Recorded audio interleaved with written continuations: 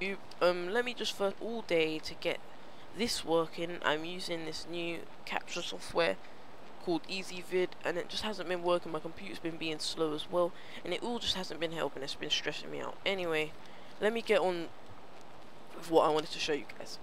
Hello YouTube, today I just wanted to explain to you guys all the cool stuff that is going to be coming for us with the new Retaliation DLC. To start, I wanted to talk about the new characters in Mass Effect 3. So far I know of only like the two main classes, the Turian Havoc Soldier. I had a picture of him but I kinda lost it. Anyway, I think this was him, because in the trailer I saw a Turian like character doing a jump like this. At first I thought it was a human because of the body shape. You may think it was a human instead of a Turian, but the feet, it kind of gave it away that it's not a human. Anyway, I think this move has a similar effect to the N7 Destroyer's ground smash move, but I think it's gonna be like a big, actually same radius, more damage, and easier to use.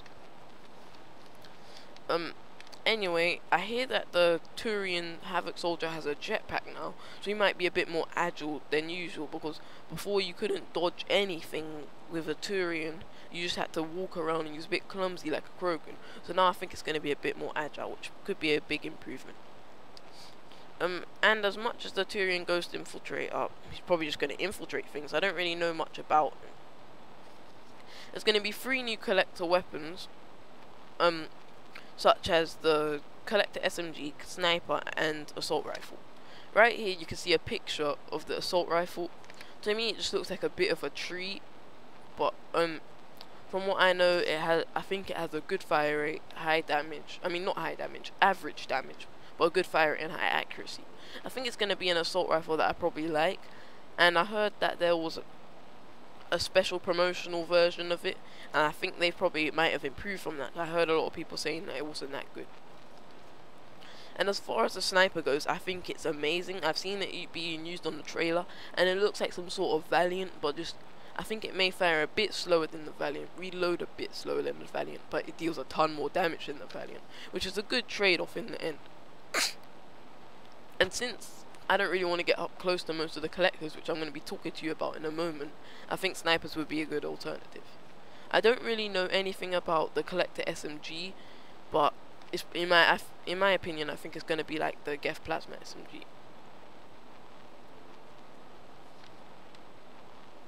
I'm also going to be excited about the 3 new ammo types, starting with explosive rounds. Now, from my investigations, I think this is going to be similar to concussive shots, and I think it may be able to vaporize shields and barriers in a similar way to it.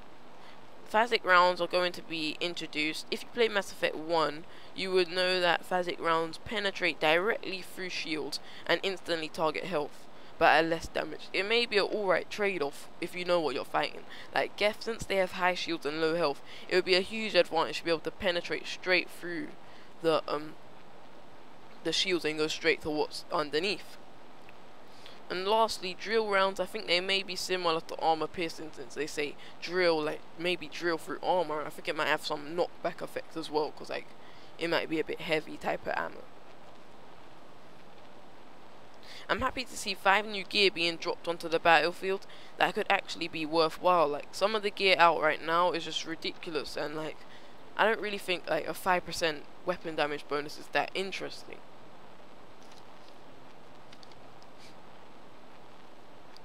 To start, I wanted to talk about the respawner loadout. I think it was supposed to be spelled responder, but maybe it had a spelling mistake.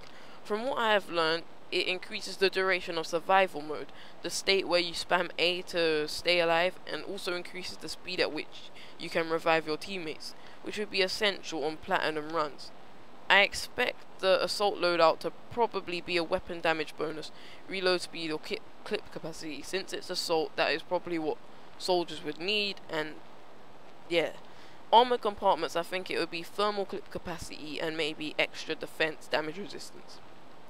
And lastly, Medigel transmitter. I think this one is probably going to be the most unique and interesting, and I think it might allow you to revive your teammates from a distance. To conclude my video, I wanted to quickly discuss the new collector enemies, starting with the Abomination. I'm really excited about this guy, even though some people may not be excited. He is an explosive variant of the Husk, which pretty much interests me because I have a theory that if he's close to other enemies, he may be able to self-destruct onto them and deal moderate damage to them, which could really help because Husks are common. You'll see a lot of them running around, and you can really deal a bit of damage on your enemies before they even get close enough to do anything to you. But the worst thing about the Abomination, I don't really know what you're supposed to do because I've seen him grab a guy in the trailer, and if you head stomp him similar to the way you head stomp the Husk, it's not going to be that good. He's going to explode all over you, which would just probably lead to your death. And moving on, I want to talk about the Praetorian. He's probably going to be the biggest, scariest, baddest boss out there. The main reason for this is a move it has called Death Choir. You can see it here. It has a lot of heads inside its abdomen. Like, I think those are husks, and it's radiating with energy. It has strong armor, and strong barriers. And it has a particle beam attack, which is, I think, it's going to be similar strength to like a Nemesis sniper rifle, and it can go all the way across the map, super accurate, and just a few seconds of exposure will probably wipe out your teammates. And since the Praetorian can fly around, it could easily flank or outmaneuver you, so you'd probably have to stay inside, and I'm not sure if it would be able to get inside. The main thing that worries me is the move it has called Death Choir, which could probably make it a lot harder to kill this guy, because Death Choir, what it does, once you drain the Praetorian's barriers and you get down to armor, if you deal sufficient damage to the armor, the barriers will just Death Choir, and the move itself can actually kill you as well, which will make the game pretty difficult. Anyway, moving on now, I'm about to end the video, and I just wanted to talk about the mainline collector troops. I think they're going to be similar strength to Marauder, which is pretty bad for just the average troop. Because I've seen in the trailer them have similar, they have shields or barriers. I'm not sure, I think it's barriers they have, but I know they have one or the other, which could make it pretty hard to just kill the mainline troops.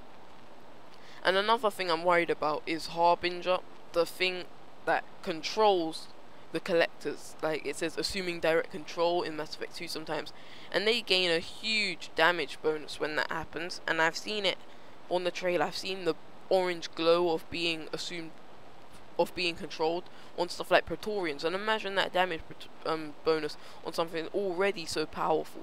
It could fatally be, it could just be lethal, and you're probably gonna die if it happens. Anyway, lastly, I want to talk about the Scion. I don't think it's considered as much a threat among other people, but towards me, I think it's probably one of the most deadly things in the battlefield. This is because it's basically a bunch of husk crushed into mush and molded around a Mass Effect gun. It's a bit like, the gun's a bit like the Acolyte, but in a much stronger form, that fires shock waves that cascade across the battlefield and through objects and deal a ton of damage to you. And normally they travel in pairs, so like if you dodge one, the other one will hit you, and it deals so much damage in it. And the worst part about it is it can go straight through cover, so you'll probably have to roll away from cover and get yourself out in the open, which could lead to your death.